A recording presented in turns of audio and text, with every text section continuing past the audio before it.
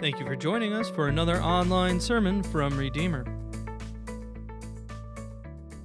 We pray, may the words of my mouth and the meditation of our hearts be acceptable in thy sight, O Lord, our strength and our Redeemer. Sanctify us with the truth, for thy word is truth. Amen. This morning, we focus in on Amos, and especially his calling from God. And so we'll look especially at verses 14 and 15 of Amos 7, where it says, Then Amos answered and said to Amaziah, I was no prophet, nor a prophet's son, but I was a herdsman and a dresser of sycamore figs. But the Lord took me from following the flock, and the Lord said to me, Go prophesy to my people Israel.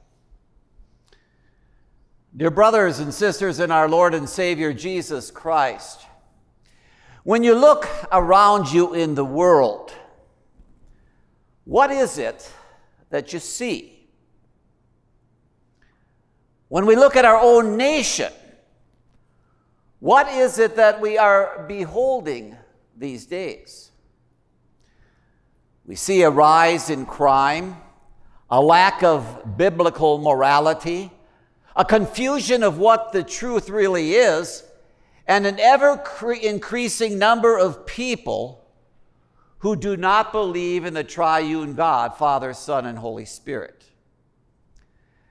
There is a group that studies in great detail religion and Christianity in the United States, the Barna Research Institute.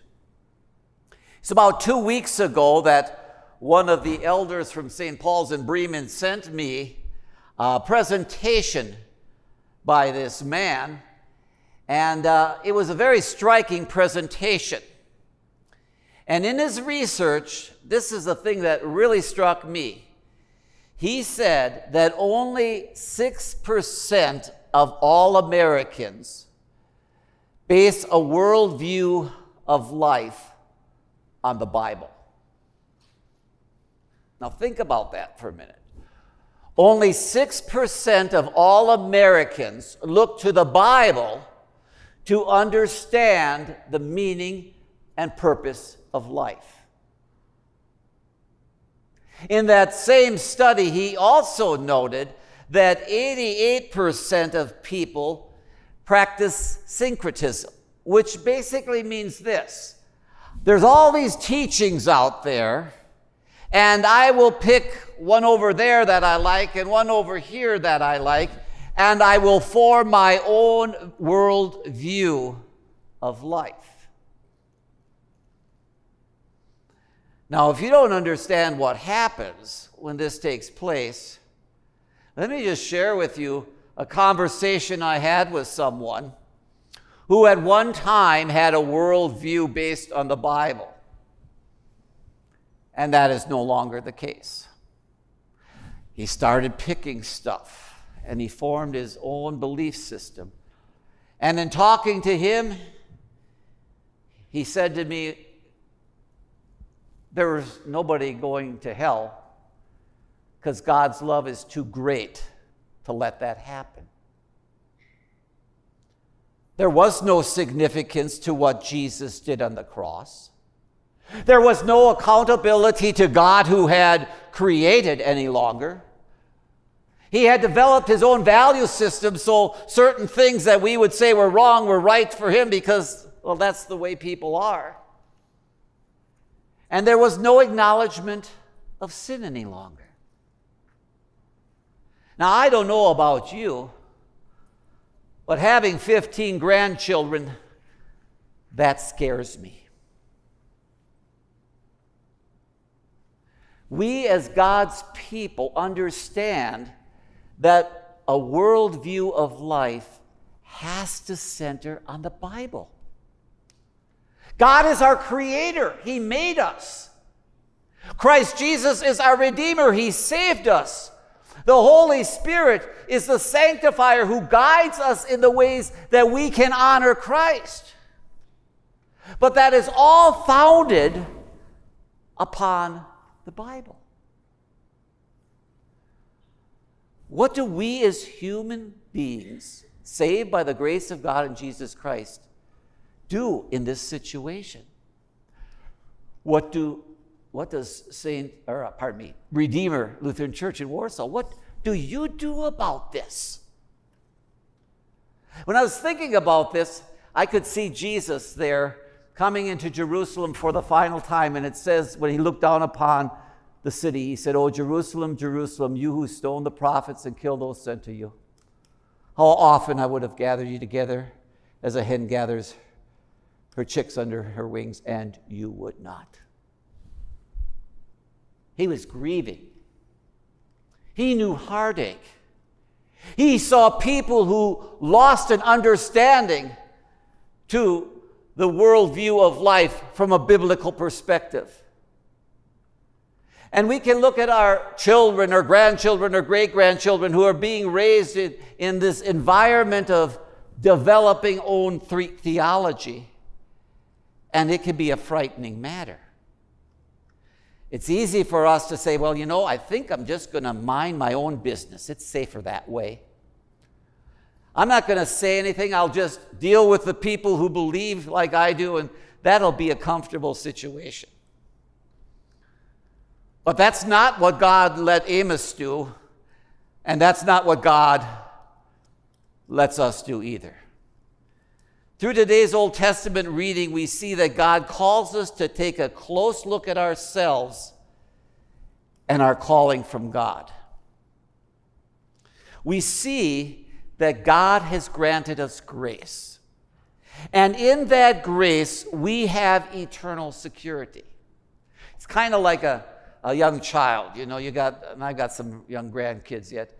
And if they get hurt or they're a little bit afraid, they have this certain object they hold on to, and it can bring them comfort. Well, we see grace sometimes that way. It's our security blanket.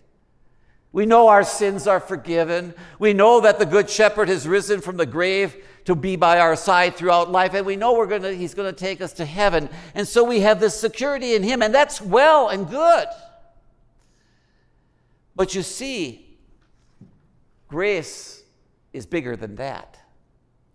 Grace is also to motivate us to bring the warmth of God's saving grace to others.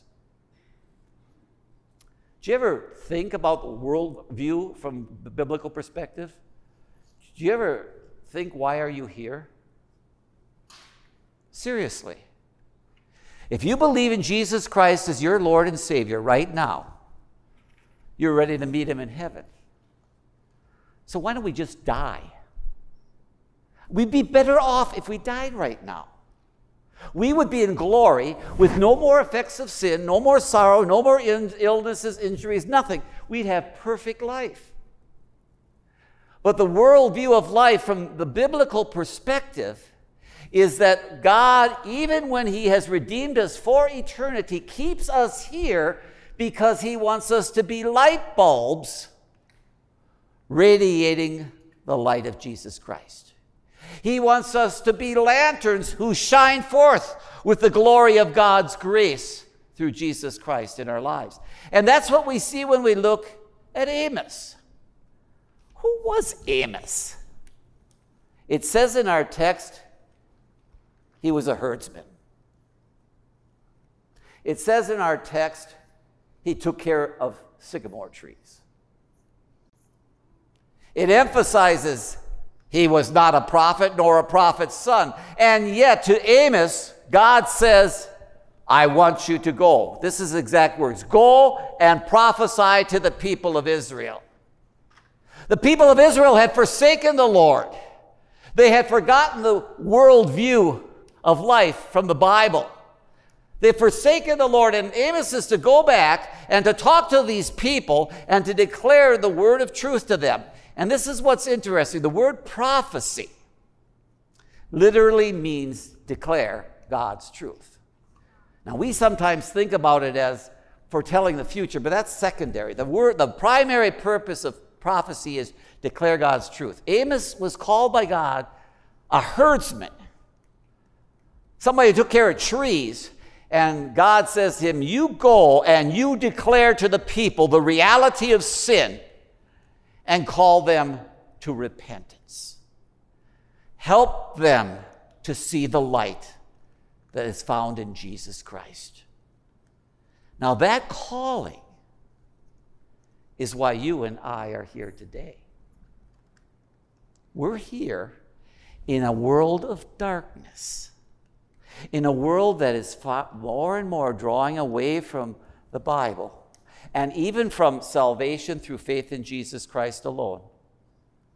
More and more people say, it doesn't matter what I believe.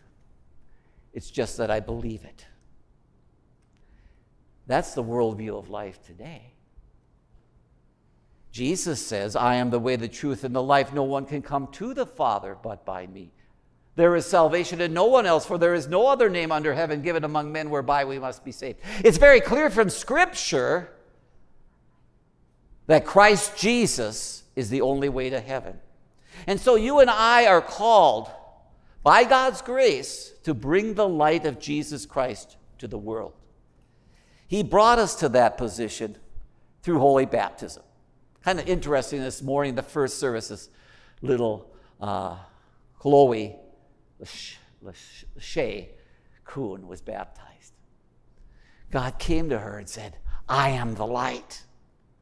He blessed her with his forgiveness. Listen to what Paul says about this with regard to our baptism. In Romans 6:4, he says, we were buried with Christ through baptism into death, in order that just as Christ was raised from the dead through the glory of the Father, we too may have a new life. Paul in that whole chapter 6 is saying, do I continue to sin that grace might be greater in my life? He says, no. You are graced with my forgiveness so that you live a new life. Through water and the word, Jesus says, you were tied to my death. You were washed, your sins were washed away. You were tied to my resurrection. You were given new life in order that you might proclaim the name of Jesus to all. And so we have this great commission of our Lord. And this is literally the literal translation of that verse. As you are going, make disciples of all nations by baptizing them in the name of the Father and of the Son and the Holy Spirit, and by teaching them to observe everything I have commanded you. In the Greek, the command is make disciples. When are we to do it? As we are going. Wherever we're going. Whatever we're doing. In the grocery store. On the playground. In the classroom. At work. Whatever we're doing, we are to be the light bulb for Jesus Christ. We are to have an impact on people's lives for Him.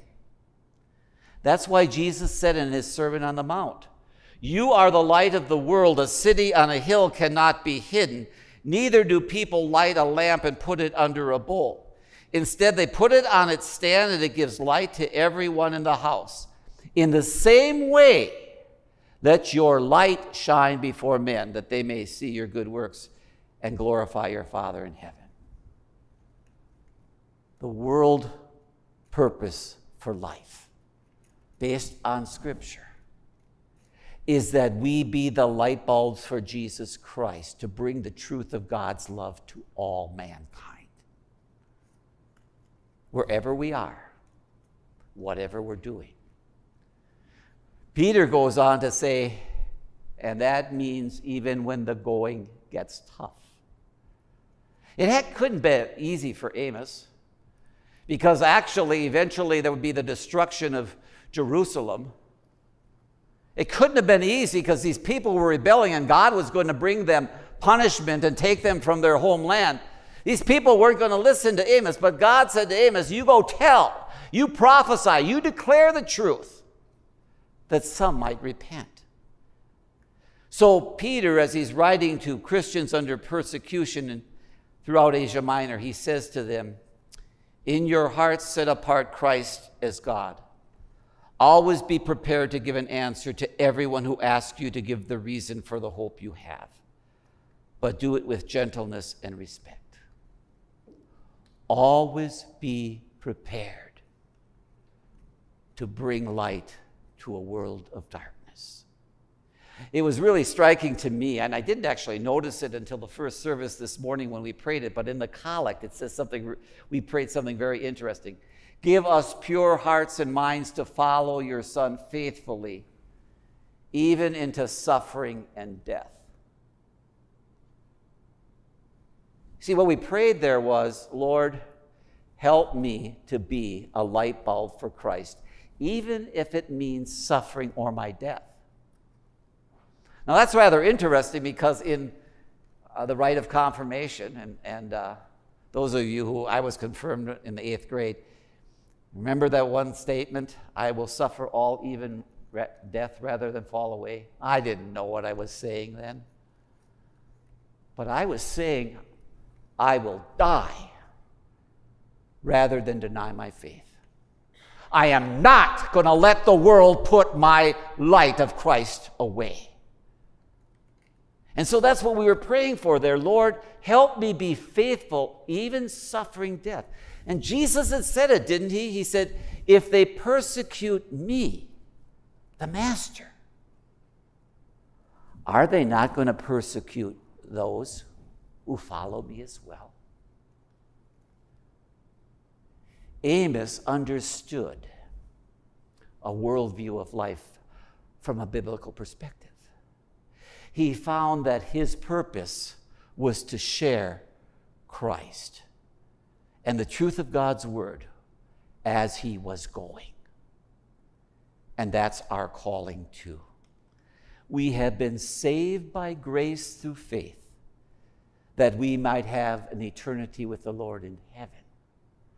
But that as we are here on earth, we might share the truth of how that eternity can be had by all through faith in Christ. We may not have a deep theological knowledge of the Bible, and we may not be gifted in evangelism per se.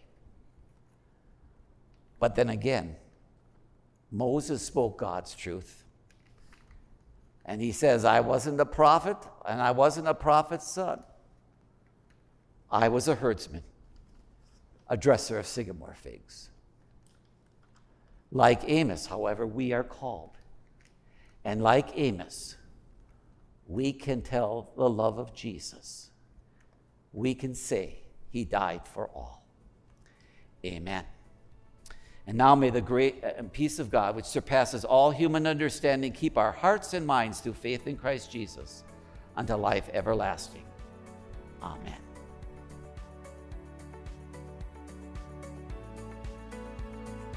We pray that you are inspired by this message. Please join us again next week for another online sermon from Redeemer.